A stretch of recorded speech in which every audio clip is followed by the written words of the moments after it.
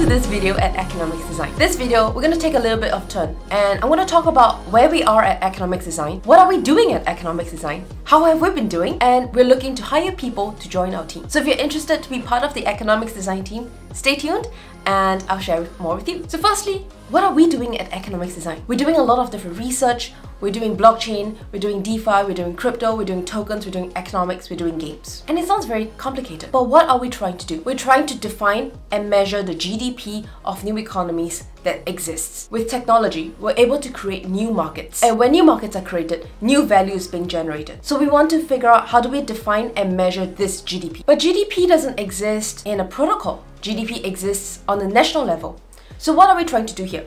We're trying to define this new term called Gross Protocol Value, GPV. What we're trying to do over here is to calculate the value that can be generated in a market. Understand using macroeconomics to understand value creation and trade between protocols. Using microeconomics to understand value creation by different people and understanding behavioral economics and financial economics to make sense of what goes on within this market that we're talking about. When we talk about defining GDP or defining Gross Protocol Value, GPV, what we're looking at over here is to understand the limits, the constraints in which your economic policies will have a limit. So for example, defining the token's monetary policy has a limit because you can only define the monetary policy of the tokens you create, not someone else's tokens. And when we look at measuring GDP or measuring GPV, what we're trying to do here is to figure out how do we quantify these qualitative economic policies and then put them down as numbers so that we can measure and improve this value that is being created. So this is our goal. This is what we're trying to do.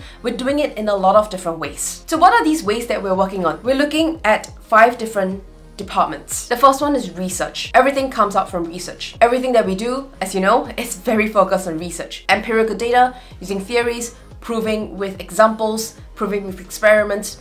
We use research to drive any of these decisions and solutions that we have. So that's research. The second thing we do is education. It's a very exciting space to be in. And this space can only grow when we start educating people about the safety, the dangers, the risks, the benefits of this entire new technology. So we focus a lot on educating people. The third one is consulting. So we consult on 2 core areas. One is play to earn games, blockchain games. The other is decentralized finance, DeFi. We also focus a lot on layer 1 and layer 2s because we see that as macro economies, hence very relevant to this GPV that we're talking about. And we also have the fourth one, which is Econteric. Here it's an analytical terminal where we want to really measure the gross protocol value that's being generated through all these different qualitative and quantitative metrics that we have created. And lastly, we have a development team to develop all these different things, whether they are a product or they are part of the solutions in the other of the departments. So this is what we have been doing so far, and these are the various departments. And where are we at with all these different stages? Firstly, with the research lab, we have research going on everywhere. Now we're consolidating all of them together so research can be better coordinated. Here we're looking to hire a head of research or a research project manager to manage all of that. And also we are collaborating with a lot of other universities, VCs, researchers, independent researchers, and very, very brilliant people to do a lot of research. This is always free, it's always for everyone to participate, and we want to help to bring value to anyone in the space. The second one in education, here we're looking for community managers. We're looking for people with background in videography, in podcasting, in interviewing people, and journalism. We're looking at a head of editor to contextualize all these very complex content that we produce in research and explain to everyone. Research is nothing if nobody understands what you're doing. So we're looking for those kind of talents in the media space or in the education space. Thirdly, for consulting, we're looking at different economic consultants. Ideally, your background is in economics, finance, or econometrics, data science, and also if you have experience in game design. So if you love playing games and you're a game designer or you have a background in building games, please reach out. Really love to speak with you. The fourth one for Econteric, which is our analytical arm. Here we're looking for a head of product. We currently have a nice size of quant team. So if you're interested in the quant side of analysis, please feel free to reach out as well.